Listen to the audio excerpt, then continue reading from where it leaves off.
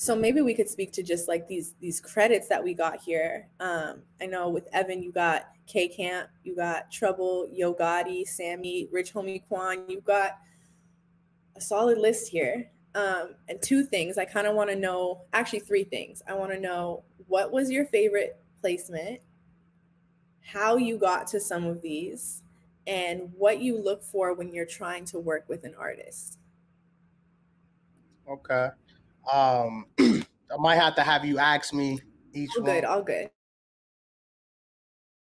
In places, but as far as the favorite placement, that's very hard, I think, for any producer to really answer, because there's so many different variables. But what I will start with saying, like, I'm not going to even go with the biggest one. I think the most important and like favorite placement that I do have is actually from a local artist from Cincinnati named Lantana. And the reason he had a track called All Hustle No Luck. Quick backstory: we used to go to high school together. He went to jail for a very long time. He came out and he was just like, I want to take this music serious. Cincinnati really don't have much of a track record of like music success aside from Boosie Collins, High Tech, and Isley Brothers and things like that. But from a hip hop standpoint, you know, especially in this generation, we don't have much of a success. So when he got out, we did the track just like all producers. You go off faith, you know, everybody say they're gonna make it. You don't know what's gonna happen, but we did that record, and they pretty much got him out of the city, right? Got him out of that whole only in your town, and it led him to being able to get a deal with RCA, Sony, and he on the remix we was able to get Gotti, Pusha T, and Bun B, which are two or three of my favorite artists, you know, and as well as Yo Gotti. So that's one of my favorites because it came from a city of mine where a lot of people are not known to make it out.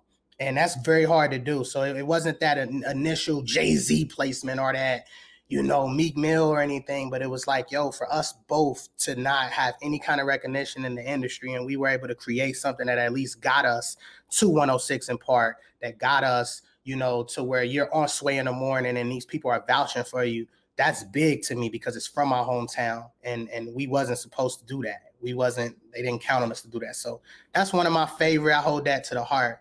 And the other ones are pretty dope. I think the K Camp record is dope too because I'm big on building relationships from like, you know, from new artists. So like everybody, again, a lot of producers think you gotta wait and hope to get the Jay-Z placement or the Lil Wayne placement, but it's those up and coming artists that's bubbling up, and you got to know when to time and catch it, and actually, you know, that's the easiest way to network with an artist. I'm always trying to find out who's the new artist. I lived in Atlanta for a while, went to Art Institute.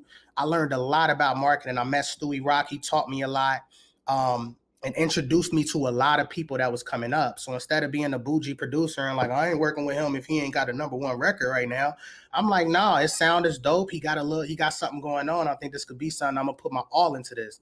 And that's how I met K Camp. And I met him right on the cusp of like before he got signed, and like right when he was really, you know, obviously he had like 2 records out that was doing really well.